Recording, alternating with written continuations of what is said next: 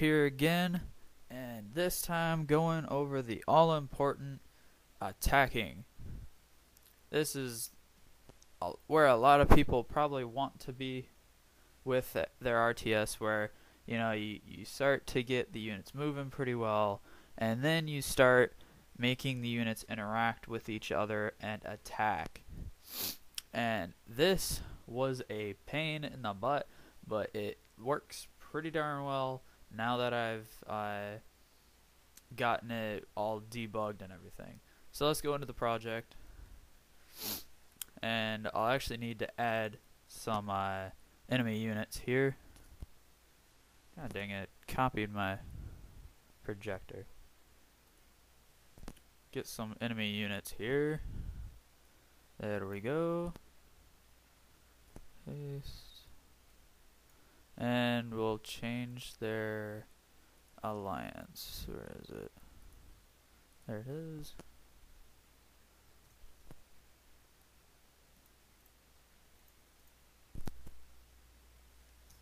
Alright, so if I play this, I'm going to have 2 green guys and a bunch of these red guys. I'm on the red team, yay. And so we're going to go ahead and tell some of these units to, or actually I'm going to tell one of the units to attack. So I right click on that unit, and you can't see anything attacking, but there's a lot going on there. There's a lot going on here. If I'm moving a unit around while they're attacking, they still attack. If I move a unit into range, he still attacks. And he has to decide which one to attack. Now if I tell him to attack a certain one, he's going to attack that one. And then he's going to go to that one and attack and stop. Now this sounds, it doesn't sound simple, but there was a lot of testing and debugging I had to do on this, because it was becoming a mess to do. So I have this attack script, and I declare some variables out here of damage, sight range, attack range, duration, and just a time attack counter. So on start, just to explain the attack script that I have, I'm going to get the attack range from the unit. The unit I'm just using as kind of a storage area of its general properties. So for attacking, it has these properties, so I just get those. It's easier to do that way. So then I just get sight range, attack range, damage, and its duration for attacking. Then we don't worry about begin, end, or any of the different begins, because I'm gonna have multiple begins. Begin wanting to attack when you tell it a position or a unit, or you just want the attack script to start. So in my update function, I have if it's being told to not attack, or actually to not stop attacking. That means it's being told to attack. Sounds counterintuitive to say that, but it makes more sense to type it, because if you want to stop attacking, you tell it to stop attack. Then I check if the unit has a target.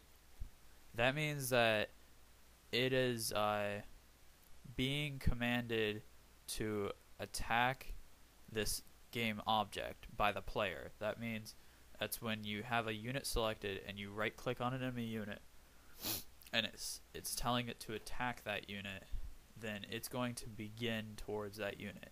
This is where everything starts. So we go to the begin we go to the begin function, where it has a parameter of game object, and then it checks if it first checks if the attack buff, which is the counter for it, is less than attack duration, then add time. So I think it's a 1 second attack duration, so this will count up to 1, and then after that it'll stop, just so that it doesn't go to infinity or get extremely large, because once you have a lot of units and you're having an attack counter for every single one of them, that's a lot of unnecessary processing that you're doing. So that just gets rid of some of the processing, because it was slowing down my processing quite a bit. So then I check if the distance between the unit and itself is greater than its attack range. So that means it can't attack, it's out of range. Then it needs to check if it has a move component, because if it doesn't, that means it's a turret, or it's a building that can attack. It can't move, but it can attack in a certain range. Then it gets, if the move script has ended and it is not calculating a path. Now this is a lot of things that I've added new to the move script, because I needed this separate interactivity between it.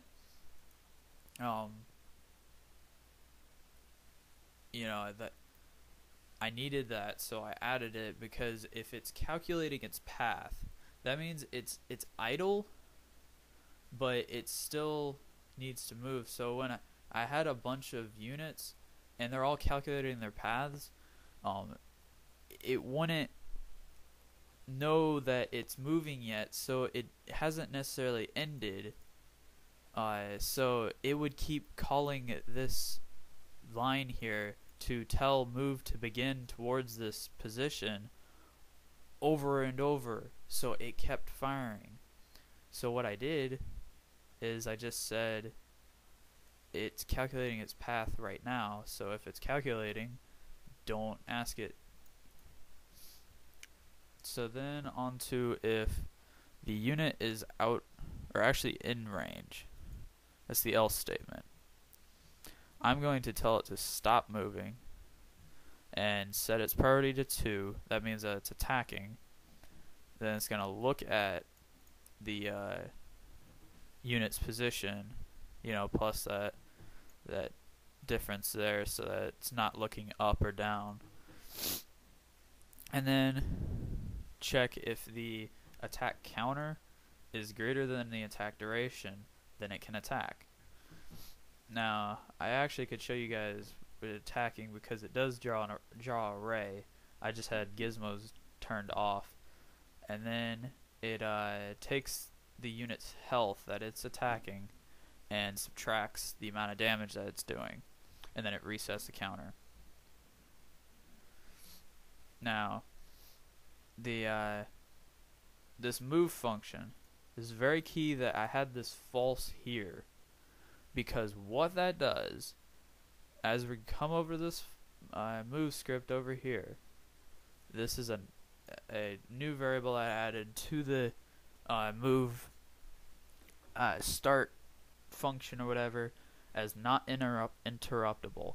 That means if it's true, then when it's moving, it's not interruptible. You can't tell it to attack, or it won't attack another unit. It'll just move to that location, and then once it reaches that location, it'll do whatever it does. So from the player, when it's commanded, and the player commands the unit to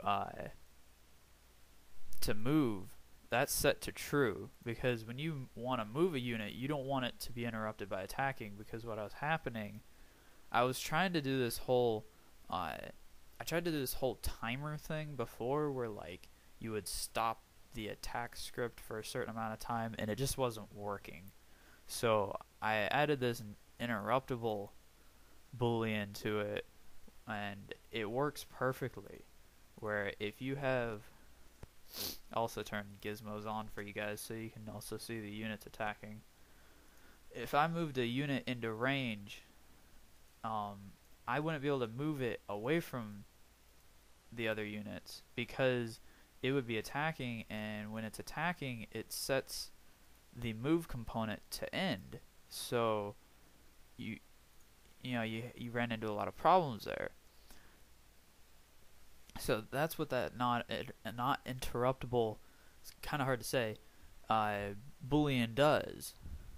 Because if it's false, then it's going to say that, well, it can check for other units in its range. So then I do some just some other checks if it received its center, because what happened is if for these units that aren't necessarily being told to move, if they see a unit within their range, they want to move to that location where they're in range to attack. But they couldn't do that because their center was actually 0, 0, 0. So when they calculated their offset, it would offset them to a very strange location, and it made sense after I kind of looked at it, because they kept moving further and further away from 0. But it just kind of took me a little bit, because you're not sending this relative center function to the unit if it's being AI controlled. So I just do that where I set the squad center to its center, so it's not offsetting at all. So then I do some flocking guys, and you guys have seen this before. And for that, I mean, you guys I've gone over my move script before, so just trying to see if there's anything relating to attacking that's real obvious. I don't think so. So kind of going over, so when you tell attack to begin, it tells a stop attack to be false. That means, over here it's going to be turn out to be true. So when you end, you tell it to stop attack true, meaning you're telling it to stop attacking, and you set its priority to 0. So for that I mean, that's about it, guys, for attacking. I don't know if I explained it very well, because it's kind of a very difficult process to get where I got with this, because of how many different ways I tried to do it. I mean, I tried first without doing many checks at all, just doing begin and ends, and it was giving me such problems. Then I tried timers, and that was just going to become extremely messy. And then I did the interruptible, and that works really well. So thank you guys for watching.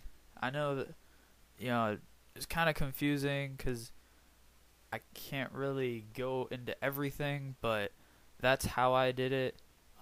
So thank you guys for watching again, and see you guys next time.